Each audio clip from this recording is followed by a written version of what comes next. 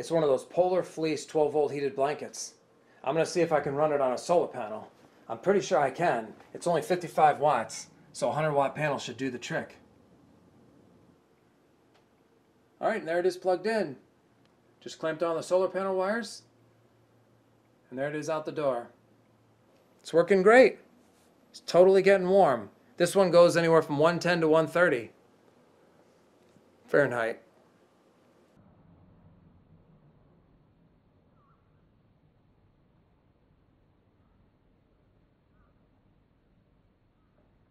Been using it all morning, keeping my legs warm. Got a lot of sun, but it's 55 degrees out, so it's great. Again, it's 100 watt, 6 amp panel, 12 volt. Comes in the door. Got the socket clamped on. You can see it's lighted. And within 10 minutes, this blanket gets anywhere from 110 to 130.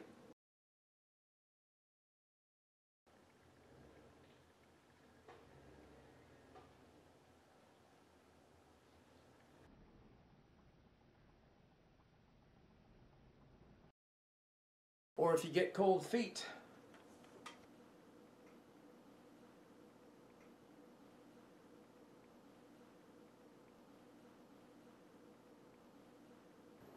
This one only takes 55 watts, so 4.6, 4.7 amps, 55 watts. The panel is 100 watts, 6 amps, so easily handles it with plenty of power to spare. Been using it all morning, sitting there editing a program.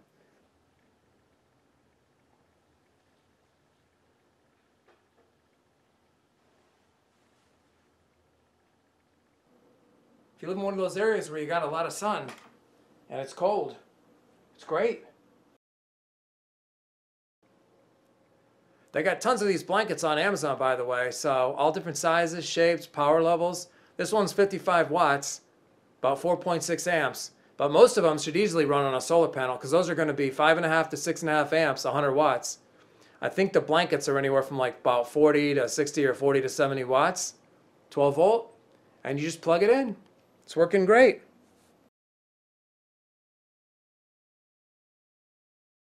So this is going to be great. Every day I can just run it off the solar panel, totally free, nice and warm. And then of course you can use batteries and plug it into your cigarette lighter too if you want to.